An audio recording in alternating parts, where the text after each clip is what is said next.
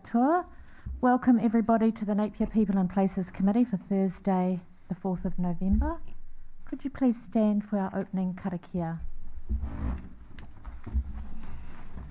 Te tau mai e ronga, te tau mai e raro, te tau mai e rongo, te tau mai e waho, kia tau ai te mautuku, te nori ora ki te katoa, honge, huie, tai ie. Thank you. Just a reminder that this meeting is being recorded and live streamed on the Council's Facebook page. We have apologies from Councillors Brown and Councillors Crown, and Councillor Tapene has joined us on Zoom. So could I have a mover and a seconder for the apologies? Moved Councillor Mawson, seconded Councillor McGrath. All those in favour say aye. Aye. All those against say no. Carried. Are there any conflicts of interest? If there are none. Sorry, yes. With the public forum, I would declare that I'm a trustee of the Regional Sports Park. Thank you. Right, we now have a public forum, and I'd like to invite Jock McIntosh, the CEO of the Mitre 10 Park, to come up the front and present to us. Thank you, Jock, and welcome.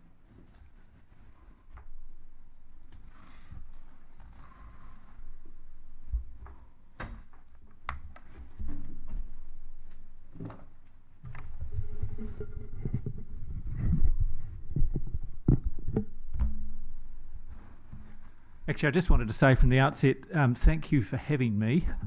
I feel like I should have actually been doing this years ago, but better late than never, I guess. I'd just like to spend about 10 minutes giving you an overview of some of the stuff that we've got going on at Mitre 10 Park and some of the stuff that's in the pipeline. And look, a lot of it you'll know about, some of it might be new to you, so it'll fill in any gaps in information you have.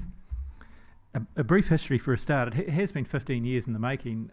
I've been in the job a bit over 10 years, and it dates back to this time here. You probably won't remember this document, but where we are now evolved out of the old Nelson Park in Hastings.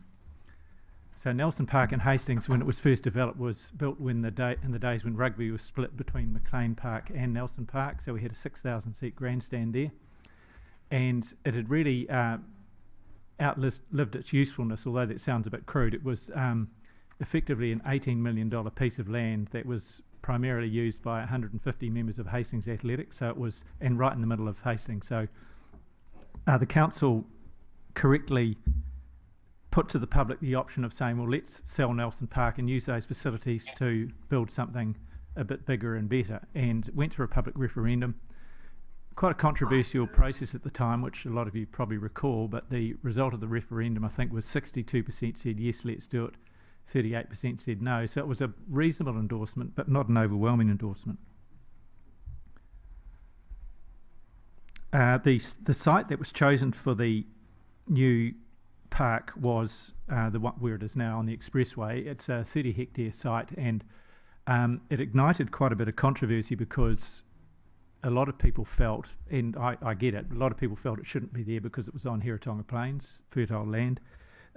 The decision to put it there, notwithstanding that, was actually because of its proximity to both towns. So although the distance is a bit further for Napier, it's quite an easy drive. And I think Ross Brown, who was headmaster of Napier Boys at the time, noted that he drove from Napier Boys to the park and it took him 13 minutes. And he said, oh, drive to Hastings Boys and see how long that takes me, and guess what, it took them 13 minutes. So proximity wise it was quite good for both cities. This is a historic photo. One of the first assets that went in was the track, followed by the grandstand, and I've got this up here because you can't really see it from where you are, but Barbara Arnott's in there, Keith Price is in there from the Keith Price, sorry Keith, you're not in the photo, I mean Alan Dick is in there. And so was Lawrence Yule and Rex Graham, who were proponents of it at the time. We did have quite a bit of stuff we had to get through. We had some time in the district court. A group took us there challenging the granting of the consent to put in the athletics track. It was quite a frustrating time because this was after the track had actually gone in, so no judge was going to tell us to rip it up. But nevertheless, it made our fundraising pretty hard. And we did spend time in the Environment Court too over building on fertile land. So it's one of those processes you need to kind of go through whenever you do anything of significance, and I know you're aware of that, but we certainly went through quite a few hoops. Nevertheless, in 2010, Bill English opened the track and the grandstand, and it sort of went off really well straight away. I was really nervous about this time. He opened the grandstand, I think I'll say on the 6th of December or something like that, and we had this event, the New Zealand Athletics Champs, a few days later, but actually we got through fine. We didn't have any particular teething problems, and Jack O'Gill, you see there, he's just been to Tokyo Olympics, so he was on the up then and through several world youth records at that meet, so that was fun. And we've had some quite significant things since. This is Nick Willis running here in the middle of the pack. In March next year we'll have the New Zealand Athletics Champs there again. We had them there this year. So they're great things. They bring a fair bit of interest and money and that sort of thing into the community. So we enjoy having them. But as far as we're concerned, actually they come at quite a cost. Usually, although we charge a sort of a venue hire, what we charge is far, far outweighed by the cost to us of putting it on. Again, it's probably not a surprise to you. This is the biggest thing we've done, and this really stretched us. So we had Te Matatini there, Kapahaka Festival in 2017. It was great, I loved it, but I was sort of very nervous throughout it too, because we were coping with volumes of people that wasn't really designed to cope for, but it did work, and it went off really well. So we feel really pleased to have hosted something of that scale. This one here, this slide might be a bit of interest to you. I mentioned before, when we have big events, we love having them, but they usually come at a bit of a cost to us. This was taken a while ago, where we had the Colgate Games, which is sort of junior athletics champs, and the New Zealand Secondary School Athletics Champs in close succession. One was December, one was January. Often when I have something of that scale, we'll do a survey of the people who come, so we'll go around and ask a couple of hundred people a standard set of questions. The interesting thing for me in this one was that the spend for those two events in the region was about $1.8 million, or about 1.3 addition to GDP. So, we think that's a pretty good thing that facilities like this can attract. And it's one where we feel that we're kind of doing our bit for the community, if you like, because, as I say, they usually cost us quite a bit more to put on than in fact what they deliver to us. But they do deliver a lot more to the community, both economically speaking, and also I often say, we need heroes to incentivise the younger kids, and we do get a lot of heroes at these events. An aspect that we really like about it, and I think in Hawke's Bay we underrate ourselves across the board, but if you look at that second to bottom one there, we said to people, look, on a scale of 1 to 10, what do you think of the venue? And I'm not kidding, half of them give it a 10 out of 10. And 3/4 of these people will remember are out-of-towners. So if you're an Aucklander or you're from Wellington and you're sitting in a grandstand, and it's probably it was a lovely day, they're looking out over Tomato Peak as a backdrop. They can park about 100 metres away, so it's close. The facilities, the loos and all that sort of stuff, that pragmatic stuff is good, and so we do get great scores for it. And I think within Hawke's Bay we underrate what we have here as far as that's concerned, and it's really only when you get a lot of out-of-towners who come and experience it and give us their feedback that you realise actually we've got something pretty good.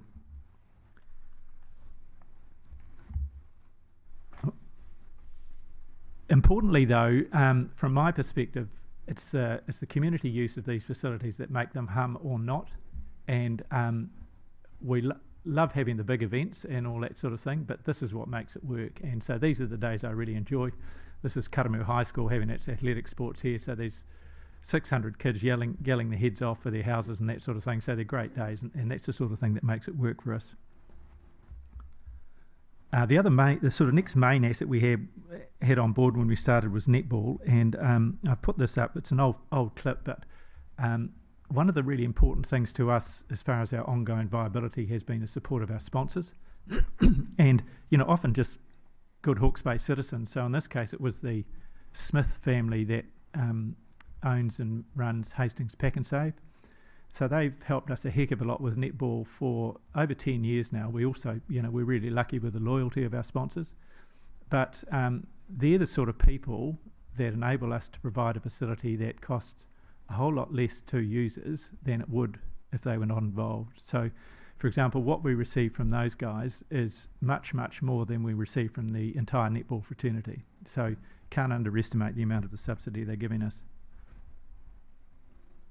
Actually, in thinking about it, I probably should have changed the headline on this one. But when I say we're proud of the hockey facility we've got there. When I say New Zealand's premier venue, at the time it was the only FIH accredited one. In other words, you can host internationals there. So we like having that hockey tournament and that sort of thing. But again, it's whether it's successful or not is determined by the extent to which the community uses it. We've got 8 sports fields there, so that's football, touch, and league are the main tenants that use that. This next one here, the Canoe Polo Centre, I don't know if many of you seen that. Okay, so I really love that, and the reason I love it is because the Canoe Polo Club has taught me quite a bit. They're a sport that was desperate to have a venue because they didn't have one, so they trained in pools which aren't the correct size or just anywhere they could really. So they worked really, really hard to make this facility happen, and by that I mean the club itself, which is about 700 members, raised $150,000 themselves. They tipped in about $50,000 worth of man hours, and now they really own, in inverted commas, the facility. So they're fantastic tenants for it, as far as we're concerned. I kind of give me no grief. If something goes wrong, they just sort it themselves. And so they've taught me quite a lesson as far as how it should work when you're developing new facilities. So if the club or the entity involved has got skin in the game, they're going to be a lot more supportive of it and a lot more respectful of it than if it's handed to them on a plate. And these guys are a great example of that.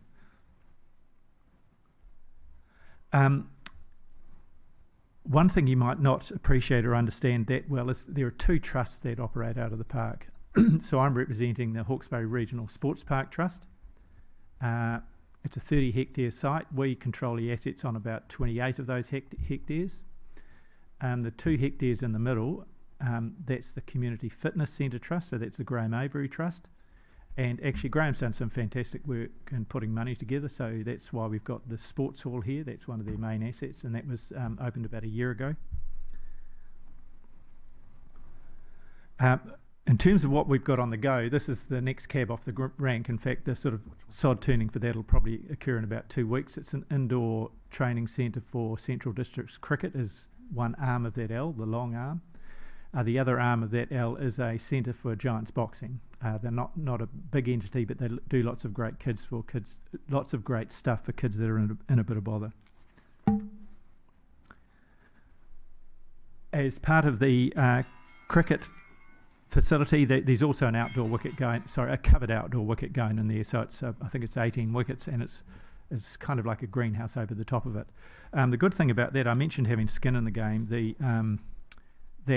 The cricket facility, the one I referred to earlier, this one here, that is about a $2 million build, and over 90% of that is coming from non-ratepayer sources. So the model's working quite well. With the trust set up, we're able to pull in a bit more sponsorship money than the council might be able to do, and do a few other things. So we think that's an example of a fantastic ratepayer deal where they're getting an asset of $2 million, and the ratepayers themselves have only needed to tip in about $150,000. Having said that, it was supposed to be a $1.5 million build, and it's now 2. So I've got these part that I don't like about my job is I have to put money together all the time, and costs are blowing out quite a lot. So there's another $500,000 we have to find, and I'm not asking you for money. Don't worry. If you had some, I'd chuck it this way. So between now and March next year, I've got to find another $500,000 to make that work. So it's an example of us working really, really hard, and as a consequence of that, the ratepayers end up with a pretty good deal at the end of it. This is the outdoor pool. So this is one of Graham's gigs, and it's due for completion, as indeed is all the development we've got on the go, about this time next year. And alongside that, and the sort of last thing we have on the go development-wise is this. So it's a 60-bed accommodation hostel, and again, so that's designed to house people who have stuff happening at the park, and again, it's probably Napier's experience as well, but we do find Hawke's Bay is a venue that people love coming to for training camps because we've got a lot of really good recreation, we've got great facilities, and we have great weather. So as an example, the New Zealand athletics squad would be here probably 4 times a year. That's driven by the facilities we have and the other things that Hawke's Bay has to offer. So just by way of operational summary, we do feel the model is great. It's ratepayers get a heavily subsidised output as a consequence. I mentioned that example before with respect to the cricket building, and that's not unique. That is the way things are going. As far as outdoor facilities are concerned, the stuff that falls under our trust's umbrella is primarily an outdoor facility. As a rough rule of thumb, I think if it's with council-run outdoor facilities, the council normally ends up picking up about 90% of the tab. In our case, the council picks up about 35% of the tab. So we get more from our sponsors and other supporters than we do from the council. So you can't underestimate it, both in terms of the subsidy that it gives the ratepayers and in terms of our sheer ability to be able to build stuff. I mean, all the things that we've got on the go, I mean, if I came to you or came to Hastings and said, can I have money to build all this stuff? I mean, it wouldn't happen. So we are finding ways to find a heck of a lot more money than might come via conventional sources. Excuse me, Jock, I was remiss at the beginning not to tell you that the time limit is usually 10 minutes for the public forum, but there's some flexibility in that, so we have exceeded the 10 minutes, but I'm quite happy for you to continue. There may not be a lot of time for questions at the end. Okay, look, thanks, Maxine. I've just a couple more to go. This is just an indication. One of the key measures for us is user numbers. There's about 400,000 go through us per annum at the moment, normally, COVID notwithstanding. We think that might be up around 1 million when all the new facilities come on stream, or a few years down the track from that. And what you see there is just some examples of how sports have grown since being located there. I mentioned before there's 2 trusts. So 2 trusts operate the place, us and the Community Fitness Centre Trust. So where to from here? We're in the midst of a long-term planning exercise, and actually Glenn from Napier City is giving us a hand on that, Glenn Lucas. So we're saying, given where sport and rec is headed generally, what are the things that we should be planning for, both in an operational sense and in a facility sense? So that necessarily includes the sorts of things that NCC has on the radar. So that's why Glenn's input is important to that process.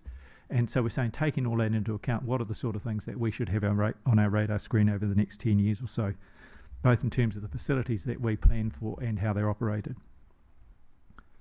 So finally, last slide. I mean, we are pretty proud of where we're at the moment.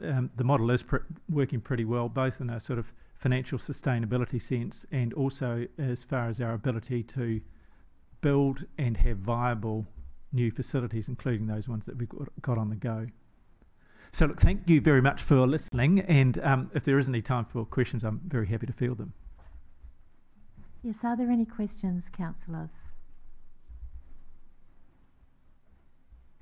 Well, if there are none, thank you very much, Jock. That was a very comprehensive presentation. It's great to see all the good things that are happening at the park. So thank you very much for your presentation. Thanks, Maxine.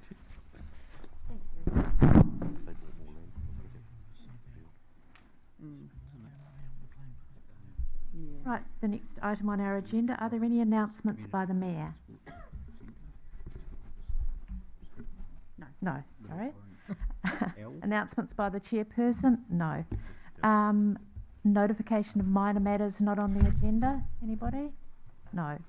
There are some announcements by management. I'd like to ask Antoinette Campbell, Director of Community Services, has an announcement to make. City Services, please. Oh, and then, okay, sorry, Lance Tidder, Director, City Services. You have something to tell us. An update on the wet weather last night. There were no issues at all. The duty foreman wasn't called today. We've got no issues. Our millie stream at the present time is pumping 760 litres a second. At this time, we'd be doing 350 to 400, so we've got no issues here. I've spoken to Dave Paku from the Regional Council this morning. They've got no issues and we're working together. We will update you if it changes. If this weather stays as it is, I cannot see any issues for us. Thank you. Brilliant. Great news. Well done. Thank you very much, Lance. Antoinette Campbell, you have some announcements. Kia ora, councillors. Just wanted to provide you a bit of an update on the 2021 Social Monitor survey, which will be presented formally to council in the new year at the next People and Places Committee meeting. So the 2021 Social Monitor survey was conducted mid-August to late September with a total of 610 respondents. Overall perceptions of safety have increased since the March 2021 Community Safety Survey. 56% feel safe, which is up from 45%.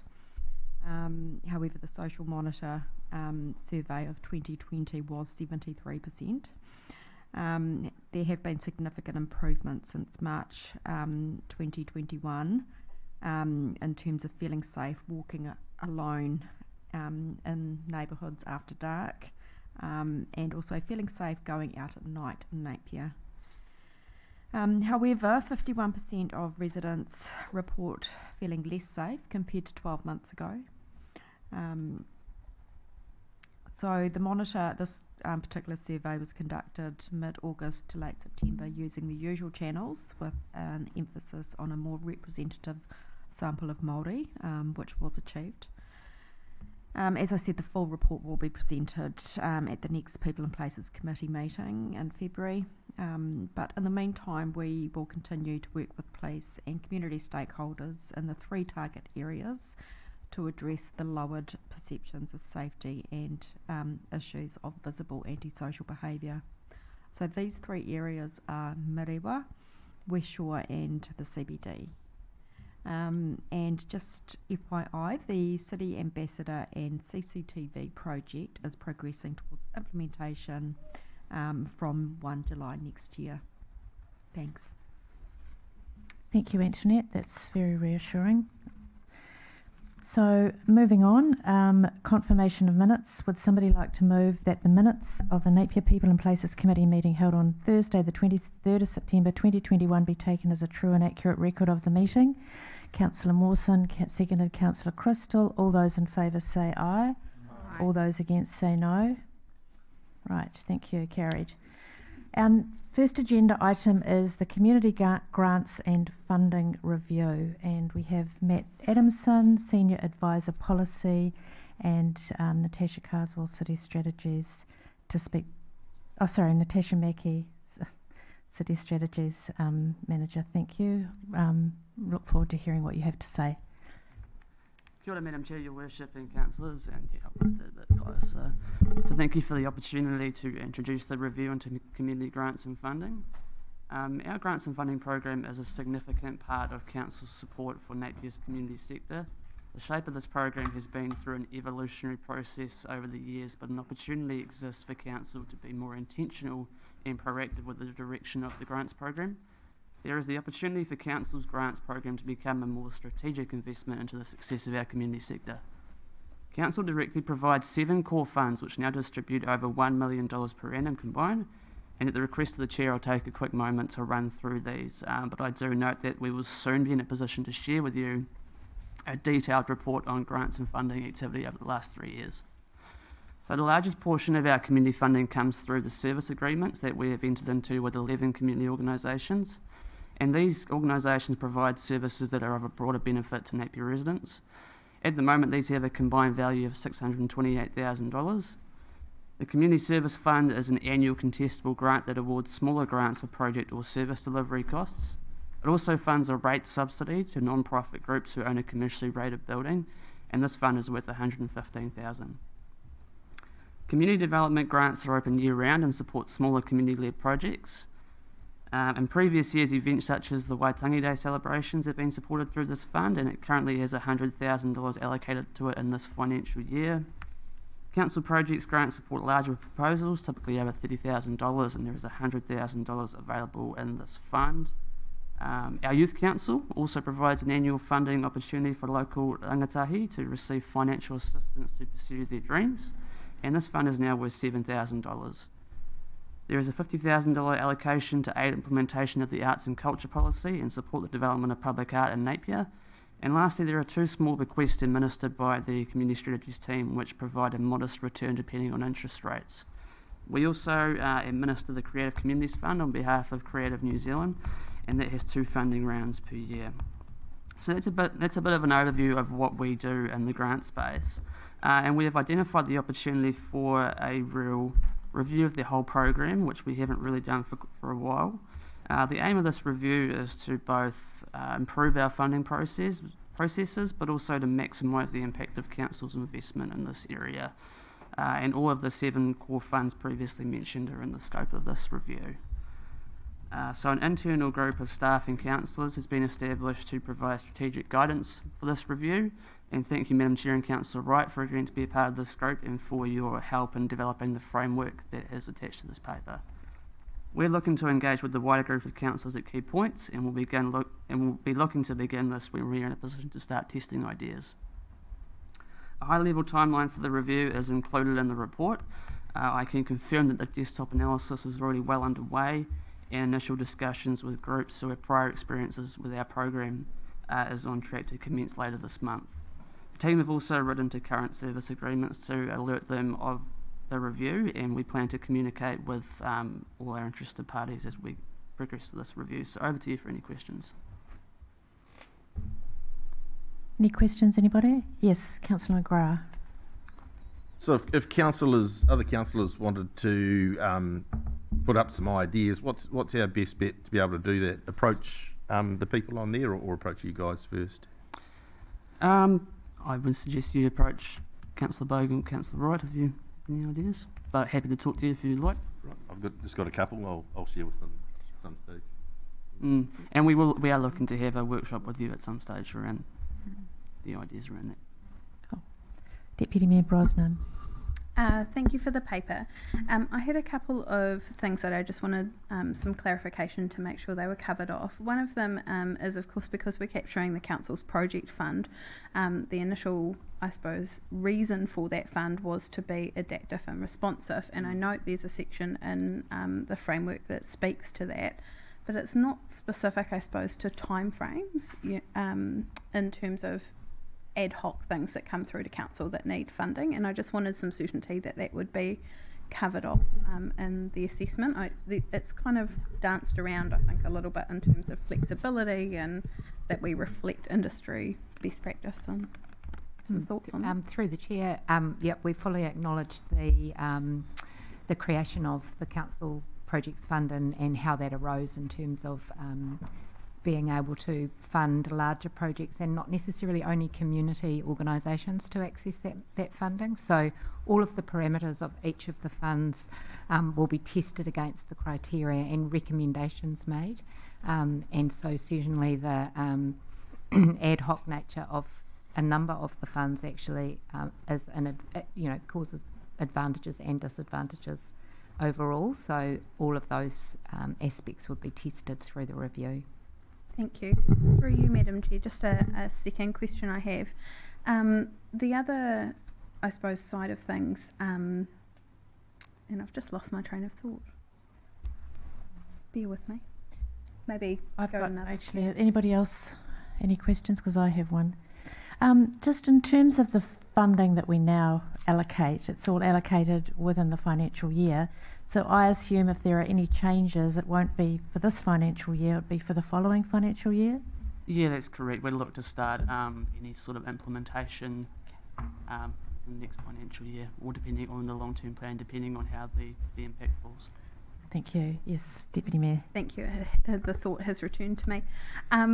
The other side of things, and it's my experience that often our community organisations, especially in those service agreement ones, which I know are wrapped up in this, is that concept that we're not funding enough, so the quantity of the funding. That doesn't seem to be reflected in the framework as such as well, and I just wonder if you could touch on that. Yeah, so it's not directly addressed in the framework, but I'd argue that when we look at community need, that kind of thing will come through. So that would certainly be part of the conversation. Okay, thank you. Just following on from that, Will there be an opportunity for this? You've given us the figures, the current figures that are allocated to each of those grants. Is there an opportunity for council to raise or lower or change those allocations within this discussion? Certainly through the annual plan or the long-term plan process, that would be the forum to do that. Right, thank you. Just adding to that, obviously, with the findings of the review, there may be a recommendation around establishing a new fund or disestablishing funds, increasing allocations, decreasing allocations. So all of that should be covered with recommendations for the council. Thank you. Councillor Tapine. Thank you, through you, Madam Chair. I've got two questions. My first one is around the supporting structures for the various grants. So I know a lot of thought is put into criteria, who can apply, how you apply, and the processes. In the last term, I recall having conversations with some of the opportunities that we might be able to consider in bolstering the administrative and operational side of these grants. And I was particularly thinking of how we advertise, how we reach market, how diversity and innovation in those spaces can help draw in more applications for those grants. So I remember that being quite a narrow field or scope or ability of our staff to be able to reach some markets because of that. Will that be a part of the assessment going forward? Yes, certainly it would be part of the assessment going forward, and I can imagine there would be some suggestions around how we best market our grants, but also how we make them more accessible. So, for example, moving to a fully online application system is something that could be considered through this. So, to answer your question, yes. Awesome. And I think Natasha's already answered the question. Based on what findings you'll come, there'll be some new potentially there could be some new grants or new categories. Is it within the scope or thinking of our team to also include such things as waste minimisation, parekore, climate change, those types of things? Whether that's a kaupapa for the grant or to expand the opportunity for groups to apply in those areas? Through the chair, absolutely. I think one of the things that we want to look at is, and it's not necessarily directly in the scope, but there are other funds too that council administers, and if we can establish streamlined processes, other funds may actually be able to be administered through that process as well. So certainly we will be acknowledging that and looking at particularly what the funds are responding to and how they can in the future be more responsive to the changing needs of the community. Awesome. And my final question, Madam Chair, is one of the other items I recall from various committees was how we structure the participants on the committee itself, how we remunerate and provide for their resourcing and ability to participate. Is that also part and parcel of the scope? Yep, that's in scope too, so we'll be looking at whether we've got the balance right around the decision-making process, and that will look at the committee structure and whether that is the correct way to go forward. Thank you very much. Are there any other questions, councillors? Yes, Chief Executive.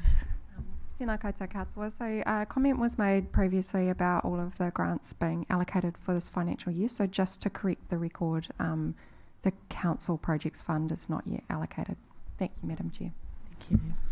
And sorry, just to clarify on that, the figures I was referring to were the budget allocations in that financial year, not what's been given out. Okay, thank you. Okay, well, the officer's recommendation is basically receiving this report. So the recommendation, I'd like a mover and a seconder, please, for that the Napier People and Places Committee, A, note the framework and criteria to be used in the review. B, note that Councillors Bogue and Wright are part of the review working group. And C, note that a range of community stakeholders will be engaged during this review. Is there a mover and a seconder, please? Councillor Wright, seconded by Councillor Crystal. Would you like to speak to it? Any discussion?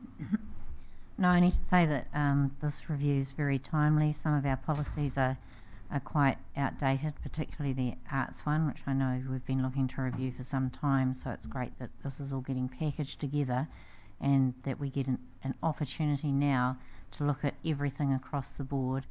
And just a note to say that having been involved with some of these organisations and having accessed funding through these various grants for capability and sustainability reviews for those organisations, and how that sort of targeted approach to supporting organisations to become more sustainable in their approach to their business has proved quite valuable, and that's one of the things that we can start looking at emphasising in some of the criteria and the outcomes that we want to see as a council, because everything we should do should be supporting these organisations to survive, not just on our funding, but to move towards being able to operate and maintain their growth and sustainability themselves. So I really support this process, and I hope that we'll get some really cool policies moving forward that will make things better for our community. Thank you. Thank you, Councillor Wright. Councillor Crystal? I'm just to say that I'm followed with interest, being on a couple of the grants committees. It's been really interesting to read this and follow what's happening. So, right. Anybody else like to comment? Okay. Oh, sorry, Councillor Tapine. So just to concur and support the comments made by my colleagues, but also to express an extension of Councillor Wright's whakaaro. Since these policies were developed originally, we only had 3 pillars of which to be aware of. The 4th pillar of community wellbeing is now an integrated part of local authorities, and so I'm really excited to see this opportunity come forward, because it gives us the chance to, first of all, recognise how these grants have been contributing to the diversity and vibrancy of our city, but also to undertake a in-depth study to or assessment to recognise where we can use these grants and the resources of council to further expand on the well-being of our city and to drive that interconnectedness between the various groups and our residents who participate in these events. So this is an exciting and key piece of work which could really have an impact on safety, connectedness and vibrancy within our city. So kia kaha. Right, I'm going to put the recommendation. All those in favour say aye. Aye. All those against say no. The recommendation is carried. Thank you very much. So I'd like to move on to item 2, Safer Napier's re-accreditation application. Michelle Grigg, Senior Advisory Policy, and Natasha Mackey, City Strategies Manager. Thank you. Tēnā koutou katoa, ko Michelle Grigg toku ingoa. Thank you, Madam Chair, for the opportunity to speak to this paper this morning. Essentially, the paper asks you to note the information that we've submitted as part of the Safer Napier re-accreditation application, which was put in on the 1st of October this year, and the paper also notes that the outcome of our application will be determined on the 1st of December when the re-accreditation assessment team visits Napier. We brought the annual Safer Napier summary paper to you in April and referred to the Safer Napier Strategic Group's intention to seek re-accreditation, and we were really pleased to have this supported by many of our signatory partners who attended our annual planning workshop in May this year. Napier was first accredited as a safe community, as you all know, in 2010 and was then re-accredited in 2016. We're required to be re-accredited every 5 to 7 years and to be recognised internationally under the model of safe communities, and this is also recognised by the World Health Organization. The re-accreditation process really reflects the collaborative approach of the program. The application itself was led by a working group of members from our strategic group and involved a wide range of agencies and organisations, as well as community groups who share the common goal of improving safety in our community in all of its forms. So just to clarify there, that includes not only crime prevention but also injury prevention, emergency preparedness, addiction-related harm and community connectedness. So as part of our application, we were required to provide evidence against a number of performance measures about what we've been doing over the last 5 years or so. And this evidence was supported by a covering document which we've included as an attachment to your paper. This highlights, what we've been doing since the last reaccreditation and also where we see ourselves going into the future. So the application is currently being reviewed by a team of 6 accredited assessors, and one of whom is based in Australia, so they're our international assessor. The other thing I just wanted to report to you is that we're really pleased to have over 60 entities commit to the kaupapa of Safer Napier by agreeing to sign a memorandum of commitment. And this is essentially a mutual agreement to work together for the benefit of the community across the whole range of safety issues. And we'll be celebrating this memorandum of commitment at a signing ceremony on the 1st of December. That's also when the National Assessor team will be visiting to ask questions about our application, and this will be followed by the reaccreditation ceremony itself, which is being hosted by our Ambassador, Mayor Wise. So as a collective, we're really looking forward to the next period following reaccreditation, assuming that goes through. We're pretty sure it will be the case. The Safe Communities Foundation of New Zealand is ceasing to operate later this year, and this has given the 20 accredited communities around the Motu an opportunity to work together to develop a national network which is actually led, coordinated and managed by the collective. To ensure some sustainability and that continued connection going forward. So we're really excited about that opportunity and what it brings to all of the safe communities around the country. So just before I take questions, we're going to show a short video which was part of our application, and it really captures what Safer Napier is all about, and you'll no doubt recognise quite a few familiar faces in this. Kia ora.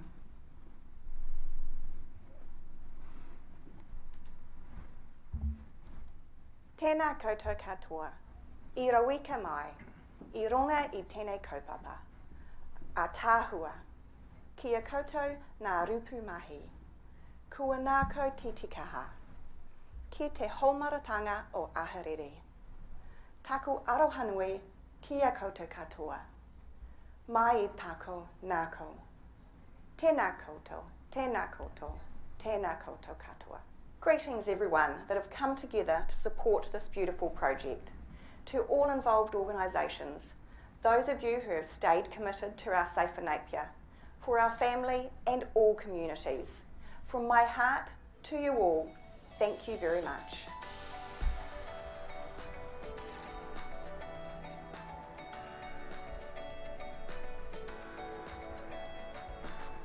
Safer Napier is a collaboration of over 40 agencies, community groups and organisations that work together here in Napier to improve community safety.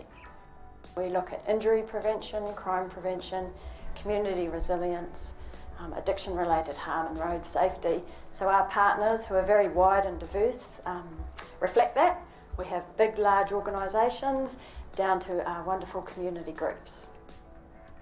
What I've found interesting in being involved with Safer Napier is the help that we can give to the community. My job is to get amongst the community and raise awareness around gambling harm. Age Concern is a not-for-profit organisation that services the needs of older people within the community. Neighbourhood support is about connecting people to build a safer, more resilient community, developing a caring and secure environment, particularly for the elderly or isolated.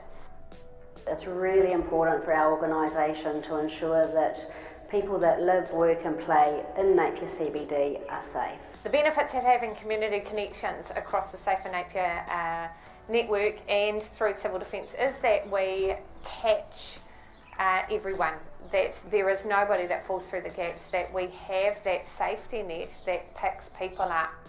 It's like a win-win. It helps Te Rangi High to achieve our particular goal to reduce harm in our community. We're enabled to get those hard-to-reach communities, and instead of us just sending one message, we can go as a joint group. Safer Napier plays a really critical role in ensuring that our organisations work closely with our community collectively.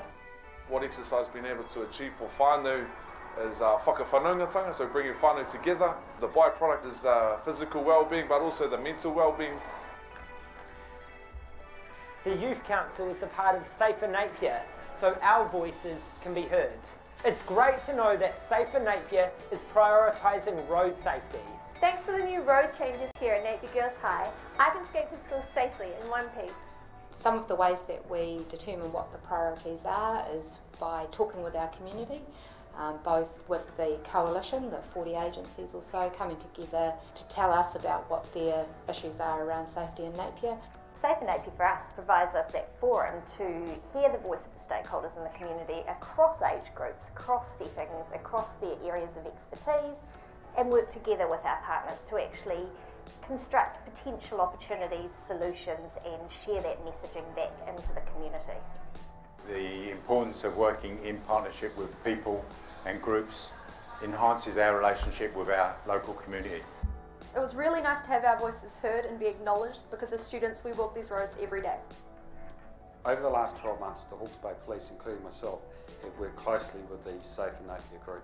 We acknowledge there is a number of social harm issues in our communities, and without our stakeholders involved, police will not be able to solve this on their own. I'm pleased we are seeking re-accreditation for the second time, as safety in all its forms is an important issue for our community. Re-accreditation is really important for the program. It allows a mandate and a structure for organisations to come together under the Safer Napier umbrella to work together on achieving and increasing safety in Napier. We're really looking forward to the next 5 years and working with our partners. We couldn't do this without them. Safer Napier isn't just one organisation, it's the work of many. If we all chipping away at Safer Napier in our own ways, we can achieve a lot more together. Kia haumaru te hapori, kia ora ai te tangata. A safe community and our people are uplifted.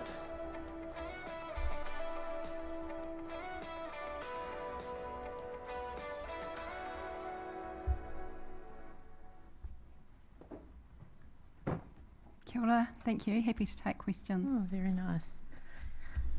Are there any questions? Yes, Councillor Taylor. I'm just interested with the Safe Communities Foundation ceasing to exist and you're looking to set up this network. Who will be responsible for accreditation in the future? Thank you, through you, Madam Chair. That's a great question. We're all members of the Pan-Pacific Safe Communities Network, which includes safe communities in New Zealand, Australia and the United States. So that network establishes the framework for the re-accreditation and accreditation model, and that would continue. Yeah. So it's not dependent on Safe Communities Foundation? No, the foundation essentially is a network that brings together the communities across the country. So we're looking at having that as a community, safe community-led network rather than a standalone network, if that makes sense. Thank you. Councillor Simpson. Yeah, through you, Madam Chair. Great work. It's really good to see that this collaboration is happening. My question is similar to Councillor Taylor around the National Foundation disappearing. Will the local groups that are going to work collaboratively, are they going to form a charter so there's clear consistency around what they're aiming to achieve? Through the Chair, so currently Michelle and I are on a smaller working group of those 20 accredited communities, and we want to investigate the options in terms of what those frameworks could be. So we're about to go out as a group to get a consultant basically to assist us in looking at what potential options for a community-led network could look like. So that will come back through to Council once we've got a clear idea. Right, thank you. Are there any other questions, councillors? Yes, Councillor McGrath. Just off on a little side note here, there's a comment here that we're in the throes of developing a child and youth wellbeing strategy. Could you just give us a really brief update on where we're at and where we're basically heading with that? Yes, I can, through the Chair. So we're really pleased that we've made quite a lot of progress since we last talked about the strategy development and have started working with the Napier Pilot City Trust and we're about to kick off with a workshop on the 20th of November, which is International Children's Day, which will look at the engaging with the community around what they would like to see in such a strategy. And we see it as the very beginning of the consultation process in order to develop that strategy. And we're really looking forward to an ongoing partnership with Napier City Pilot Trust in the development of the strategy, and they've provided that commitment to us that they'll be part of that too. And I must acknowledge their advocacy for the strategy over a number of years, and we're really pleased to be now able to work on that with them. Great, thank you. And to you, Councillor McGrath, of course. Very positive. I just wanted to also suggest that the multicultural strategy be added as another strategy which we do have some commitment to putting together. Yes, in response to that. So that's not current in our current work program, but it is coming up in the next year. Right. So that's why it's probably not quite there yet. Before we go to the recommendation, I just wanted to put a question out to the councillors. This is quite a significant group, the Safer Napier Strategies group. I see it as led by the Napier City Council and its agencies, quite a lot of agencies, and the Mayor is the ambassador for it. But I see, my suggestion is I wonder for some feedback on our possibly having a councillor or two councillors on this group. They are the lead group for our Napier Disability Strategy, the Napier Youth Strategy, the Joint Alcohol Strategy, etc. And I just felt it might bring us a bit closer as representatives of the community to this group, and also be able to report back to council on what they're doing. I do see it as a governance group, and I think that it would strengthen our connection with the group and input from the community if we had one or two councillors on it. And I just wondered if councillors, and I've sprung this on you, but if you've got any thoughts about it just as a recommendation. It just would need to go away and be discussed, but is there any feedback on that suggestion? Councillor Mawson. If my other colleagues have a desire to do so, I'm quite happy to put my name forward for that. Councillor McGrath. I'm currently a representative on the Pilot City Trust, so I'm sure I'll be in the middle of it all as well. I'm just talking about the actual governance group, which is, the police, ACC, DHB, etc. Any other comments or? Through the Chair, just to seek some clarification from council officers. So that governance group, how frequently do they meet? Around about every 6 weeks, and they just for some history, I guess, to put some context around it. A number of years ago, there was a Safer Communities Committee of Council. This was not this group that we're talking about, but what happened, that was disestablished in favour of a Community Services Committee at the time, which is now morphed into this committee.